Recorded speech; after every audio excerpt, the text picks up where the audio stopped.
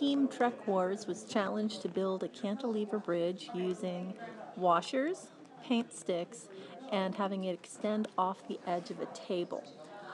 We were able to make it go 82.5 inches from the table. We used a triangular shaped interlocking structure on the table that was weighted down, and then we're wedging the sticks and weighting the sticks to extend them out.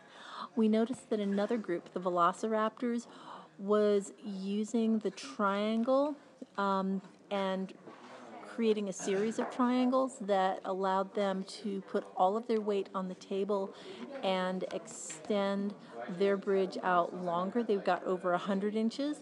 I think that if we were to do this again, that we would try something similar. I would have liked more time and more chance to experiment with things.